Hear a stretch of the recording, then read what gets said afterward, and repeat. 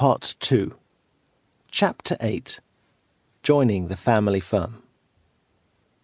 Immediately after leaving university, I went on a 3-week driving tour of Germany with my then-girlfriend before starting work at Videomania Limited.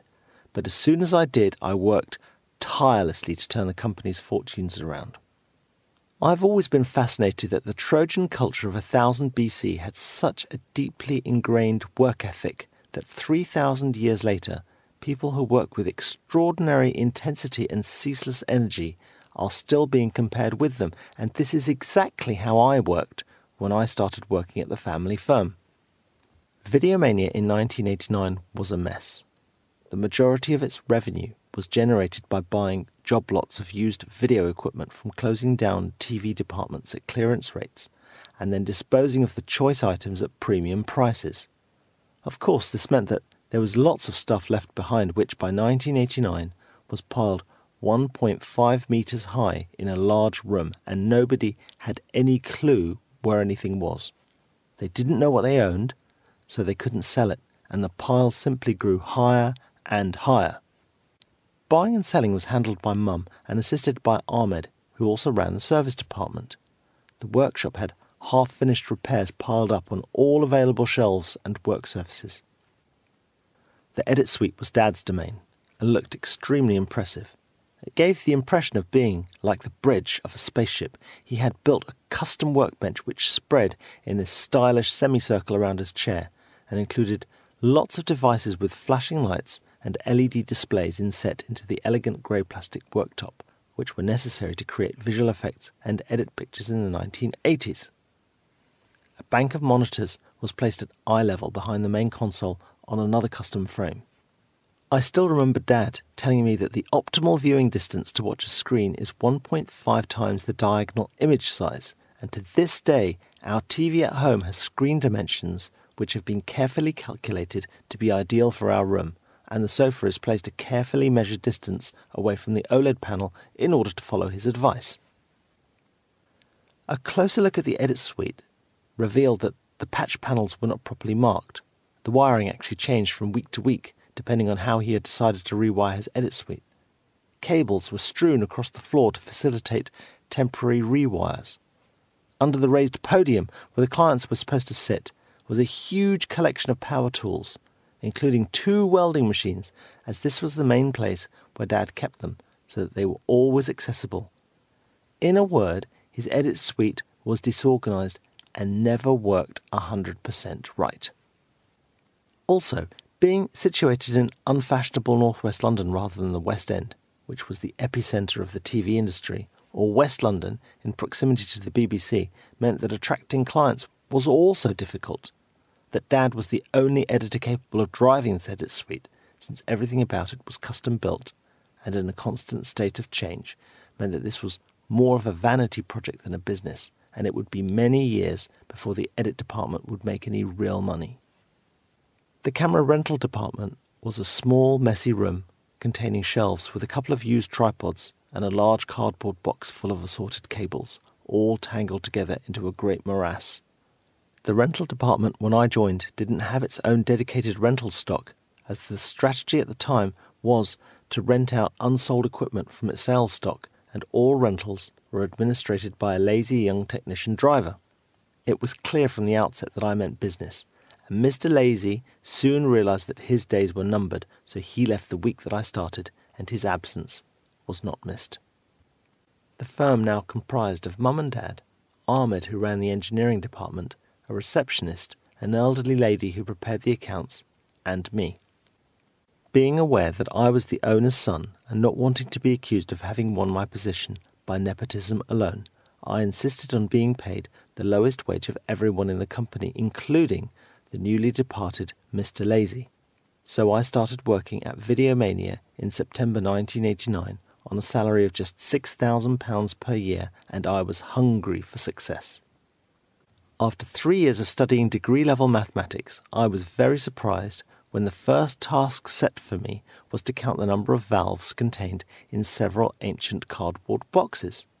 Mum had bought a job lot of them, and amazingly had found a buyer as well, but before she could sell them, she needed to confirm exactly how many valves there were to sell. They were so old that the cardboard actually disintegrated when I touched it, and as I counted them, I remembered wondering why on earth I'd studied for 3 years if this was the sort of thing that I would be doing from now on. Of course, I now know that life is very much what you make of it, and that everyone has to start somewhere. Ahmed had started with the company as soon as he'd left Polytechnic and had been close friends for years, and the two families had even shared some summer holidays together. Since they were boys, Ahmed and his brother would spend the weekends at our home, and Dad would teach them electronics since, unlike me, they were interested in anything technical. Ahmed had a casual, relaxed approach to work, and in order to retain him with the firm, my parents had made him a director, albeit one without any shareholding. Dad fiercely guarded the ownership of the company, and was never going to willingly relinquish even a small shareholding without a fight. However, this would cause rising tension between Ahmed and my parents over time, as he'd always understood that he would eventually receive a shareholding, as he'd been with the company since the very beginning, and when it became clear that no shares were ever going to be offered to him, he left under a cloud. His departure left the triumvirate of the 3 Bassetts remaining to run the firm, and each of them had their own idea of where they were heading. When I joined, it was made clear to me that my role would be to run the hire department, though in practice it also meant doing all of the driving, collecting, dismantling equipment, invoicing, taking orders, and pretty much anything else that needed doing. On the rare occasions when they were asked by clients to do any filming, I would assist camera, and using my wedding experience even operate camera sometimes too. In spite of these pressures, I personally took up the challenge of making the company more efficient, and this meant clearing up and organising all of the old stock, which brought me into constant conflict with Dad. Dad was a hoarder and hated throwing things that he considered to be of value away. Whenever I tried to throw something away, he would strongly object and tell me this had once been a very sought-after item and ought to be kept, since it might one day come in useful. I remember him using this phrase every time that I tried to dispose of something, but felt driven to clear the junk room. My efforts were rewarded, as I would frequently find equipment that we didn't know that we owned and which Mum was able to turn into cash. This helped the company's recovery, so in spite of the constant arguing with Dad, I didn't rest until every corner of the company was clear.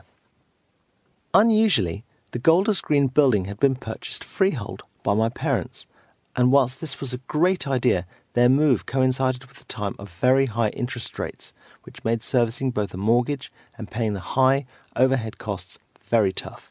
In fact, interest rates in the UK between 1989 and 1991 were never below 10%, actually peaking at 15% on Black Wednesday, September 1992, during the crisis of Britain withdrawing from the ERM, the European Exchange Rate Mechanism.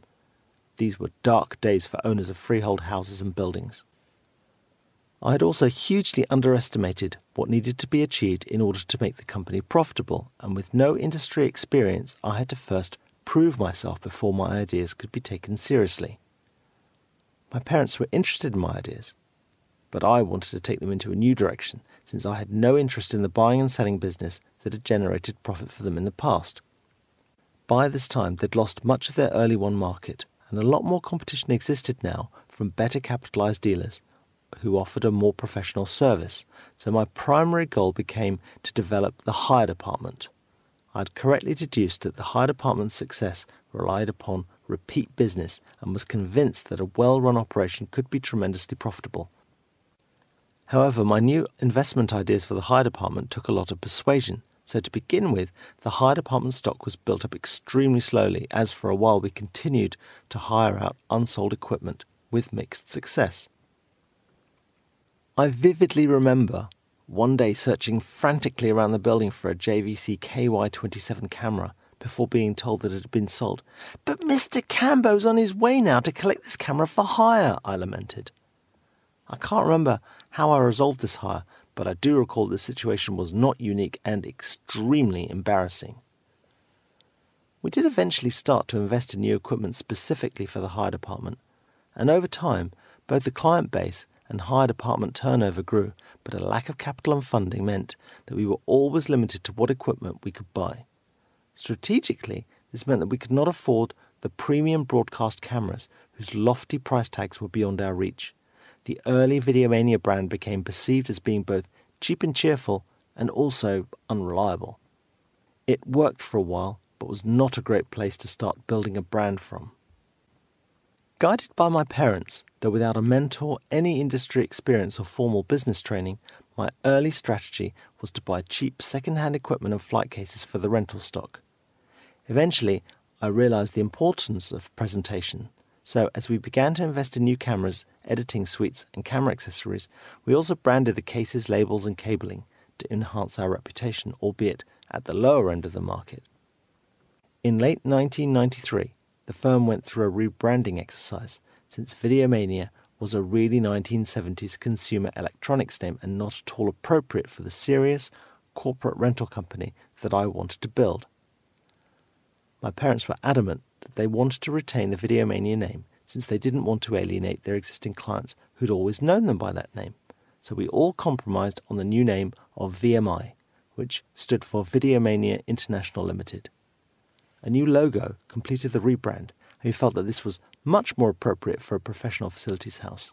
To this day, though, I'm a bit embarrassed when clients ask me what VMI actually stands for, and I'm reluctant to tell them, but we can't run away from our history. I remember that during this period, there was a government department called Business Link, which existed to provide help and guidance for small firms. We accepted their help, and one day a consultant came to visit us. Dad and I met with him and sat in his office. He asked us some searching questions, many of which I hadn't properly considered, and we both discussed the strategies that we each wanted to adopt over the next 5 years, and it was very clear in this meeting just how different each of our goals were. When I explained what I wanted to do, the consultant asked me to qualify this rationale, and I remember answering, "Because I feel it in my gut." He replied that I was shooting from the hip and should instead apply solid business analysis, reasoning, and planning in all of my future decisions, and I have never forgotten this lesson. He also looked squarely at Dad and informed him directly that in his opinion I should be managing director, since only I offered the business the best chances of success in the future. As you might well imagine, this was not well received. The next period saw VMI transition from a sales company into a rental company, and whilst the accounts showed almost nil revenue growth and non-existent profit for my first 5 years, the company did indeed change dramatically during this time, as declining sales were steadily replaced with growing higher revenue. By 1994, the transformation was complete, and VMI had emerged to become a camera rental company. Progress was painfully slow, since I was constantly learning on the job, found conflict in every decision, and the three Bassetts were always arguing. There were frequent tears, outbursts, and door slamming, and I can honestly say that this wasn't a great time in my life. However, I was determined to help my parents, and my hopeless optimism gave me the confidence that it would only be a short time before I started my actual career, and that I wouldn't have to wait long for things to really change. Zooming briefly ahead, compound annual revenues would increase massively from 2% per year to 26% per year for 5 straight years from 1995. But you have to wait and see what happened first.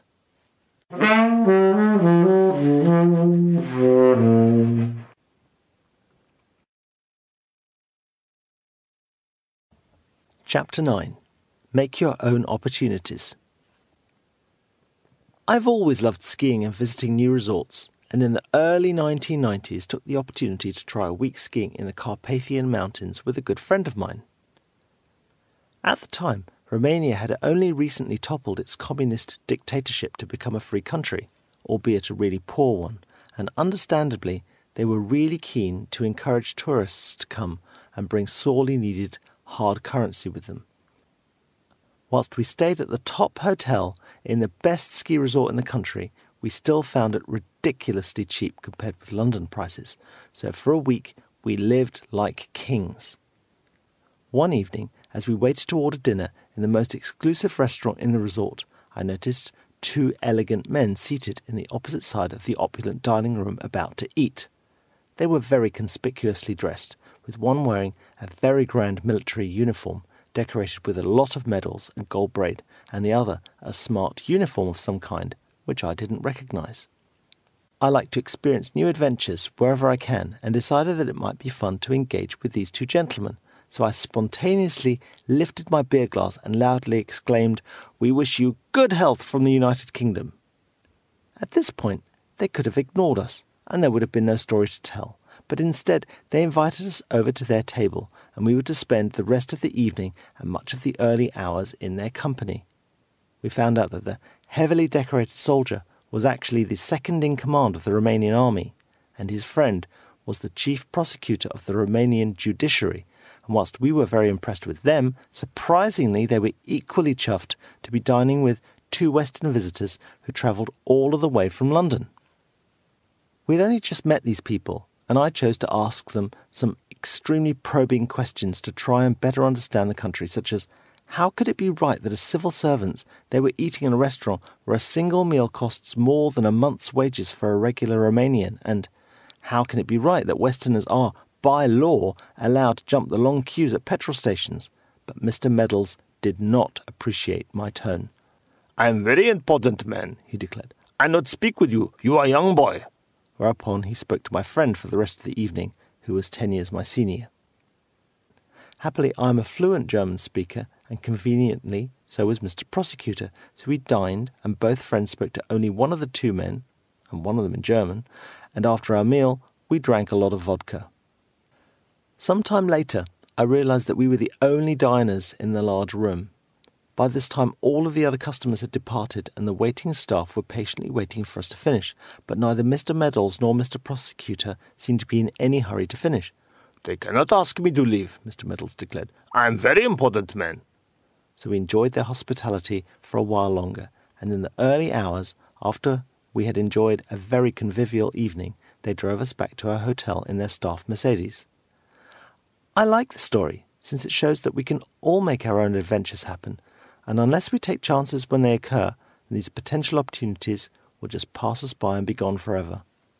No one would have been any the poorer had I not decided to toast the two gentlemen, but our lives were certainly enriched for having taken a chance, and we shared a very enjoyable evening together as a result.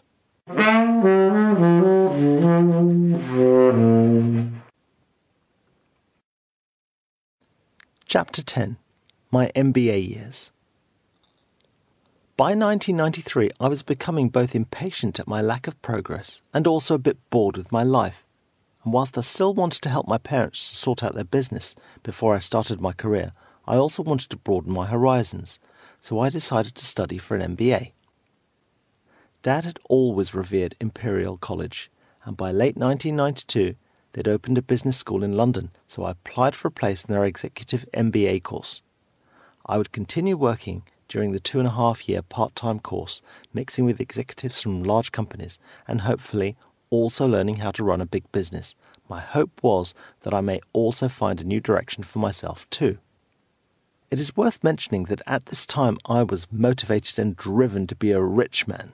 Becoming a millionaire had always been my dad's unfulfilled dream. My goal was to achieve this by 30, so gaining an MBA seemed a logical step for me. Arriving at the recently opened Imperial College Management School, situated in a beautiful Edwardian building in South Kensington, I attended my interview with the head of department. Looking back now, I didn't look like an obvious candidate. On being asked what daily newspaper I read, I replied that I didn't read any. In that case, what weekly news magazines did I read? I once again replied that I didn't read any of those either. Peter, the head of the business school, looked perplexed. He asked me further, "Then what news programs do I watch? How do I keep up with current affairs?" I calmly responded that I didn't watch any news programs, as I had no interest in current affairs. At the end of the interview, Peter asked me if I had any questions, and of course I had several. The arrogant Barry of the time asked why I should choose to pay the expensive fees of Imperial College when for a fraction of the cost I could instead attend a distance learning course at Heriot-Watt University, to which a now very frustrated Peter retorted with, "Otherwise, when you tell people where you won your MBA, they will answer, 'Heriot who?'" It would take some years for me to lose this unattractive, conceited streak. Sitting opposite Peter for the 40 minutes of this interview, I had observed that he had been slouching for the entire time. The end of the interview had come, and I just couldn't help myself, and without thinking blurted out, "Peter, I notice that you have extremely poor posture when you sit. Look after your back, and your back will look after you." I was so arrogant. I clearly had no idea of when to keep my ideas to myself, though it would take some years of bumpy experiences for me to learn this lesson. I think that perhaps the recession of the early 90s may have resulted in low applications for the MBA that year, or perhaps Peter may have liked my honesty and drive, but whatever the reason, I was offered a place at Imperial College Management School, which I started in the spring of 1993. Peter and I joked about the posture comment for the rest of my time there, after which he moved on to a different university and we never met again. Studying for an MBA is hard work. We came to the business school every second Friday, and just sitting down attending lectures from 9 a.m. until 6 p.m. is both arduous and tiring. Of course, we would work at our regular jobs for the rest of the time and attempt to squeeze in the immense amount of reading and coursework during the little spare time left over, and I was perpetually tired. By now I had met Cheryl, and we were a serious couple who wanted to settle down and buy a house together. We had met at university, but had only started seeing each other after I had left Kiel. Spoiler alert, we would marry the following year and buy our first house too. At the time though, although we didn't have much money, we did have an innovative idea to help us to save for our deposit. Dad's workshop had been torn down a long time ago, and Mum had saved and planned to build an extension to extend her kitchen, but Dad had had other ideas. What remained for several years was an eyesore of exposed, dug foundations reminiscent of World War I trenches, and which were always waterlogged. I designed a ground floor flat, filled the trenches in with concrete, and within 6 months, Cheryl and I had moved into our brand new home together. Our flat was very small, and the only place where it was possible to fit a desk in was our bedroom. I would rise early and spend the first few hours of dawn studying, and then we would have breakfast together and both go to our respective places of work. In the evening after dinner, I would return to my desk and study until 10 p.m, and this cycle would repeat every day, so for the best part of 3 years, I had virtually no social life. As an aside, I did all of my studying wearing a pair of really thick cotton Avirex jogging trousers, which were really comfortable, and we called them my MBA trousers. I wore them so much that by the time of the exams, there were holes in the seat, and the misshapen legs were stretched like chevrons, which were really baggy at the knees. I accidentally wore these to one of my MBA final exams, and the other students were shocked at how weirdly I was dressed, though this seemed entirely normal to me. The exec MBA cohort of 1993 became a close-knit group of 23 people, but on the first day we hadn't met each other before, and were given the paper tower task to perform. If you know this task, then you'll know what is coming, but we came to this cold and learnt some really valuable lessons about teamwork. Our task was to build a tower out of paper, and we were given a small pile of broadsheet newspaper pages and an extremely small reel of sticky tape. We were placed into syndicate groups of 4 or 5 for the duration of the course, collaborating on projects and tasks together, which was an important part of the training. The instructions for our first challenge were very clear. We must spend the initial 5 minutes discussing and planning only, and then build for the second 5 minutes. Our towers would be judged on both height and beauty, and that was it. The clock started. As soon as the task began, it was clear that we were all construction experts. We all had what we considered to be a valuable opinion, but despite several attempts, I simply couldn't or wouldn't be heard. I had been a Lego genius in my younger days and knew all about structural integrity, triangulation, and building stability into a model, but the group's consensus was that we should all roll the thin pages together overlapping slightly in order to make a very long tube. Then we should all rotate this tube vertically so it could stand up in order to make a tall tower. This made no sense to me, as I was certain it would surely bend and break. I tried very hard to explain this to the group, but no one was listening, so I gave up. I stopped objecting, did exactly what they told me to do, and of course, the tower broke into 2 as I said it would. Now it was my turn, and I took over. I explained that, whilst time was now short, 2 of us should make a long tube which would be the main tower, but it should be thick and not too long. Another 2 would make 3 smaller tubes to act as legs, and together we would build a triangulated structure to hold the tower together. Then just before the buzzer was heard, our tower was standing, and whilst it was neither the tallest nor the most beautiful, we had completed the task. After the conclusion, we all conducted Myers-Briggs personality tests and were taught about psychometrics and the roles that different people played in teams. Perhaps unsurprisingly for MBA students, 3 of our group, including myself, were in a collective group described as Major Generals. This confirmed what we already knew about ourselves, which was that in a team situation, we always liked to take charge. What I didn't realise, however, was that if we don't get our own way and are knocked off our pedestal, then we can resort to sulking, which is exactly what happened to me. This lesson really helped me to appreciate the roles that people play in teams. And I think that if you find yourself in a crisis, then you'll be pleased to have a Major General in charge. Over time, though, I learned that the best way to run a team is to allow people to play to their strengths. And this is only possible if the leader works as a conductor rather than a general. Do this and you will achieve a happy, productive team. I did eventually learn the lesson that sometimes it's easier to go with the grain and blend in rather than insist on drawing attention to myself and standing out. Coming from a small company, I found the modules on human resource management, HRM, really difficult, but overall it was the volume of work that I found hardest of all to cope with. Having a maths degree came in useful when we studied statistics, which I found very easy, and I volunteered to give private lessons to many of my peers in order to help them to pass this module, and this helped me on my way to becoming a more rounded person.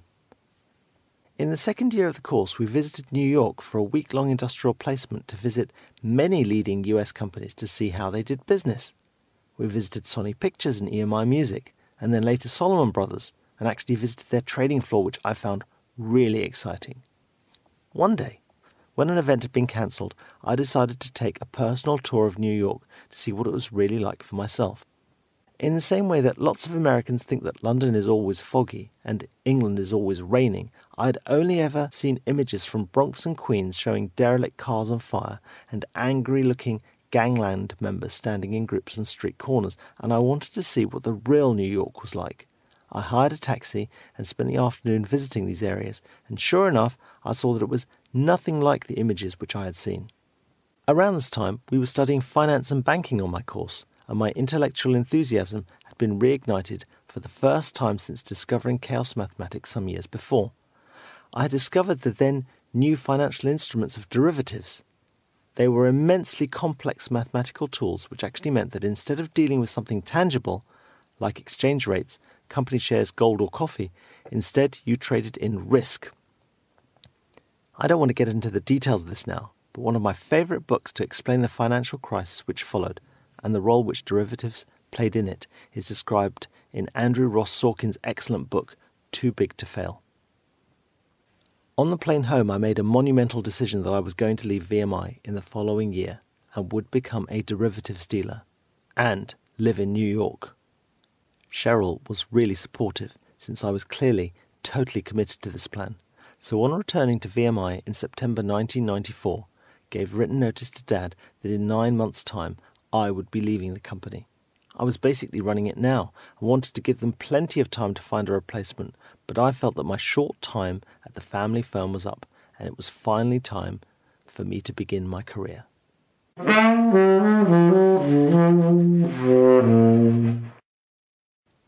Chapter 11. Achieving the Impossible. It had always been a childhood dream of mine to fly a model helicopter. When I left Kiel, I told my friends that I planned to buy a helicopter kit and learn how to fly it, but they all tried to dissuade me, explaining that model helicopters were too hard to fly. I asked them all whether they'd had any experience of flying helicopters, and they replied no, but they just knew this to be true. This was well before the days of the semi-automatic model drones that we have now, and flying helicopters then was very challenging. Undaunted though, I wanted to try this out for myself, so I bought a used model helicopter and despite many attempts, never successfully flew it without crashing, so they may have had a point after all. Returning from my US trip and informing my friends that I now planned to be an international derivatives trader, they again tried to dissuade me, explaining that bankers worked really long hours and besides, this was a really stressful profession. I asked them how many bankers they knew. They replied they didn't know any, but they just knew. I didn't know any bankers either at the time, so I would have to find this out for myself. I was now 26 years old and too old to be considered for a graduate entry position, and without a finance banking background it would be doubly hard for even any bank to consider me. I had two factors in my favour though. Firstly, I was in the closing stages of my MBA and would shortly start writing a thesis but hadn't yet committed to a subject. Were I to join a bank, then I would write a finance modelling thesis which attempted to outperform the market in an original way, and this would help my marketability. Secondly, I had a lot of persistence. Over 4 months, I wrote to 61 merchant banks in London and received 61 straight rejections. Well, I knew this wouldn't be easy. However, I'd saved the largest and most successful merchant banks to apply to until last. In my sights were Goldman Sachs and Solomon Brothers, and my mission became to persuade them to employ me and then move to New York. Mindful that I still didn't know any bankers or indeed anyone who worked at either of these banks, I needed to do some homework. I thought that it would be a reasonable assumption that some bankers may occasionally choose to go to a bar after work and perhaps I could talk to them. I left work early one day and visited the offices of Goldman's in London's financial district, then turned around and walked back to the station, looking out for suitable places where I could try out my plan. I noticed 2 bars. One was a bit scruffy looking and the other looked smarter, so I entered the smarter bar, bought a mineral water, sat at a table and waited to see who came. From about 5:15 p.m, a trickle of people arrived, which slowly grew to a stream, peaking around 6 p.m. before slowing down and finally abating at about 6:30 p.m. It didn't seem like bankers worked super long hours after all, I thought. Now I had to talk to some people in order to find out what international banking is like as a job and to find a name in the recruitment department, though this is easier said than done. If you work with a tight group of people and visit a bar together, then you are likely to be quite resistant to a stranger trying to cut into your group, but this is what I had to do. To begin with, the group that I'd initially chosen was deeply suspicious of me and thought that I might be a journalist, but I persevered and eventually won their trust. We ended up having a nice time together, and by the end of the evening I'd learnt more about working at a bank and most importantly had the name of a gatekeeper in the recruitment department. A few days later, I took a day off and again went to Goldman Sachs, though this time I wore a suit and brought my CV with me. At 9:30 a.m, I called them up from my mobile phone and asked for Mr. Gatekeeper by name, but was told that he was busy. I left my name and number for him and asked that he call me back. And I called him again at 10:30 and was told that he was still busy, and again I left my name and number. I then continued to call at 11:30, 12:30, 1:30 and 2:30 p.m, and each time this was met with the same response. However, by 3:30 p.m, he must have been so sick of me calling that he did take my call, and we had a chat, and a few days later he invited me to a meeting. Result! At my first meeting, he realised that I wasn't a complete idiot, useful, and I was invited back 2 more times, and each time more senior Goldman people attended. In the final meeting, the head of recruitment looked me squarely in the eyes and told me that although they liked me, they were not going to take this any further. The reason she gave was that they did not believe that I would leave the family firm, and despite me trying hard to persuade them that I was totally committed to leaving, they remained unconvinced. I used the same approach with Solomon Brothers. What do you know? I received exactly the same response from them too. I guess they're both number one for a reason, because as you will find out, I never left the family firm after all. Time for Plan B.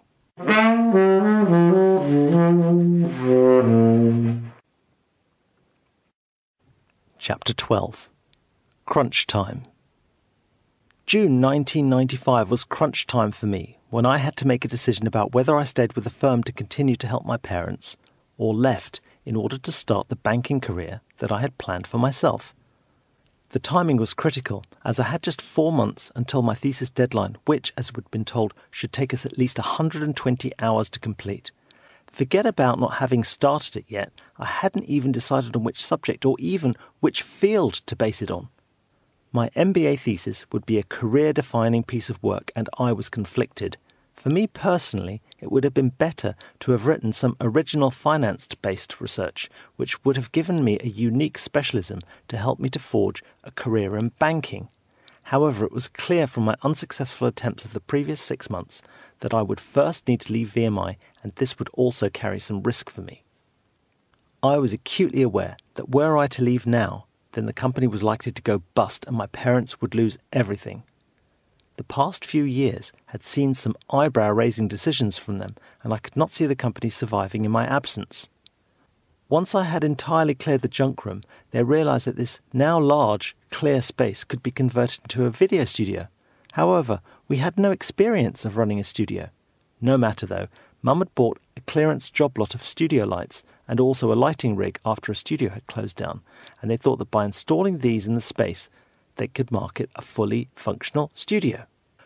Of course, this also meant further expense for the company, with extensive rewiring and needing to order custom-made black drapes as well. This plan had never been properly thought through though, since the space was unusually small with a low ceiling, and both of these factors would limit its use. We hadn't installed either a green room or changing rooms, and these would both be expected when booking a studio as well. If that wasn't enough, the parking was very limited, which is a critical problem since crew and talent would usually drive. Unsurprisingly then, it was rarely used and never proved itself to be financially viable. So after just a couple of successful jobs in 3 years, the studio was closed down, and instead, and I am not joking, Dad used the space to store his 30-foot boat so he could work on it during the day and in his spare time. It wasn't all bad news, since by now his edit suite had been moved upstairs, and we now employed a staff editor, and it was finally making money. The major problem was that since I'd given written notice to Dad some 9 months previously that I would be leaving the company, he had made no attempt to find a replacement for me, in spite of me reminding him every month to ensure that he took my plan seriously. Monthly exchanges occurred between Dad and I, and these were always terse and unconstructive, and went something like this. Me: Dad, you do know I'm leaving in 8 months' time, don't you? Dad: Yes, of course I do. But you haven't made any provision to find a replacement yet. I know. He just didn't take the prospect of me leaving the company seriously, and this exasperated me. By this time, VMI no longer bought and sold equipment anymore, or earned revenue from repairs.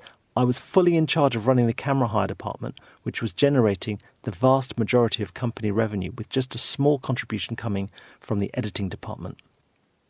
It was my view that my parents simply didn't possess the skills required to run the company that it had evolved into. We had a fleet of computer-based editing systems for hire called ShotLister, and I alone was performing their installation and technical support. I was also taking the majority of the camera hire orders using a magnetic board which I had made, and also preparing the camera kits for hire with a single assistant. We were still a very small company with an even smaller team, but at the time I was involved in virtually every aspect of it, and there was absolutely no succession plan in place in case I left. The crunch time finally came on Friday the 16th of June, 1995, when I walked into Dad's office. Dad, I gave you notice of me leaving VMI 9 months ago, I said. I've cleared my desk, and I'm about to go on holiday for 2 weeks, and I am not coming back. Okay, I'm not stopping you from leaving, said Dad. Yes, I know, but I feel bad about going, I said, since you haven't made any attempt to find a suitable replacement for me. The company needs the implementation of a computer rental system, a new computer network, effective management team, better trained staff, motivational strategies, better quality control, improved reputation, a training strategy, a product market strategy, advertising and promotional strategy. It needs to be taken more seriously by its suppliers, improved capitalization, a website so we can have representation on this new internet thing. Above all, we need a 5-year strategic business plan. The company needs all of this, and the only person who can achieve all of these things is me, and I'm leaving, I said. If you want to leave, then I'm not stopping you, said Dad, unhelpfully. But I'm conflicted, I said. Whilst I have every confidence that I can make a successful career in the city, I couldn't live with myself if you and Mum lost everything because I had left and the company subsequently went bust. I'm also aware that you purchased the freehold of the building to be your pension nest egg for when the mortgage was paid off, and if it went bust now, then you'd lose this too. However, I'm prepared to stay, but only if I'm made managing director and given a stake in the firm. Since at the moment, I'm just a salaried member of staff and I'm about to forego my career in the city. Just to be clear, you don't have to do this, since I'm now leaving VMI, having given you several months' notice. However, when I return from holiday in 2 weeks' time, should you present me with a written offer to become VMI's managing director and with it a third of the company shares, then I will agree to return, but I will only do so as MD. On hearing this, Dad was ashen-faced, but said nothing. I have one final demand, I said. Assuming that I stay, then for my MBA thesis I plan to write a 5-year business plan for the company, and my goal will be to make VMI into a saleable concern so that I can sell the company.